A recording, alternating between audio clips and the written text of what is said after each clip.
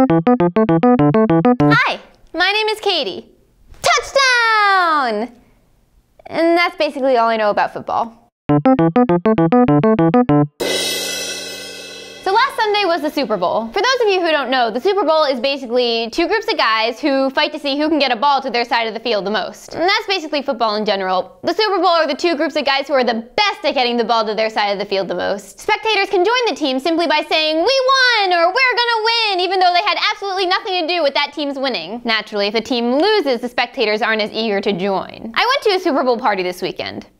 Mainly for the food. I prepared for the game by watching the High School Musical marathon that was on TV. Have I ever mentioned to you guys how High School Musical is exactly like high school? I should talk about that sometime. Oh wait, I did! Link in the end screen. So yeah, I was watching the High School Musical marathon, and then right in the middle of You Are the Music and Me, the Super Bowl started. I didn't really see much of the first half except for the last few minutes when us non-football fans went back to watch the halftime show. But man, those last few minutes were like camping! That is to say, intense. It gets so lonely in here. Intense. They'd just be running around same as always, and then suddenly everyone would jump up and start cheering, and I'd be like, what? It went something like this. Woo! Woo! Oh. At one point I saw a clock ticking down on the screen, so I thought I'd join the excitement. 5, 4, 3, 2, 35. What? I don't know if those numbers were right. If I just ruined the whole joke by using the wrong numbers, I'm sorry. Football time is weird. One thing that a lot of people get excited about during the Super Bowl, whether you're a football fan or not, are the commercials. The Super Bowl, the final showdown, the best commercials you can find. A lot of people were talking about this year's Super Bowl commercials, not because of how entertaining they were, but because a lot of them were really depressing. And I can't vouch for all of them because I didn't watch all of them, but I'm sure they all had very important messages. But at one point when I was down there were like 3 commercials in a row that left me like, aww.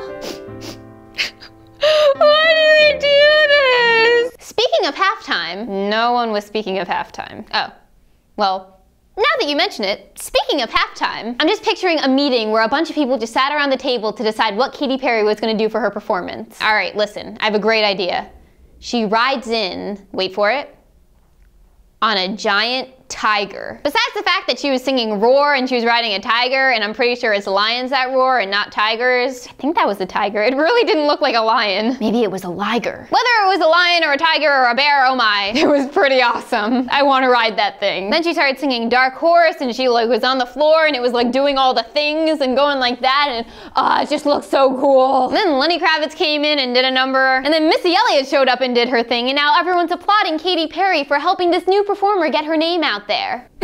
After a few impressively fast costume changes, Katy Perry came flying in on the More You Know star. All in all, I think she was great. People are saying, ugh, Beyonce was so much better. But like, even if she was, give Katy Perry props. She was great. Like, I want to see you go up and do what she did. That's what I thought. Oh, the dancing shark! The dancing shark! So at one point in her performance, Katy Perry sang, I think it was I Kissed a Girl. I don't know, she was singing something. She sang a lot of songs. But she had these 2 dancing sharks and these beach balls in these trees, but it was like the sharks that made it. Tumblr and Twitter and Facebook, like everyone's just like obsessed with these sharks. There was one on one side that was totally jamming out, like, yeah, yeah, yeah. And the one on the other side was just like, I'm a shark, I'm a shark. So basically me. Beyonce didn't have sharks. Just saying. Please don't hurt me, I think Beyonce's really great. And after that I stopped watching the Super Bowl. I don't know who won. How is that possible? How do I not know who won the Super Bowl? If you enjoyed this video, please give it a thumbs up and comment below letting me know who won the Super Bowl because I have no idea. And don't forget to subscribe to this channel for the independent study and more. Bye. Number 4. There are really only 6 to 10 important people in your class. Either take a position of importance, be friends with someone in one, or don't be surprised when you go to your high school reunion in 10 years and people go, oh hey, you, Carrie. Who won the Super Bowl? Patriots. Okay, congratulations.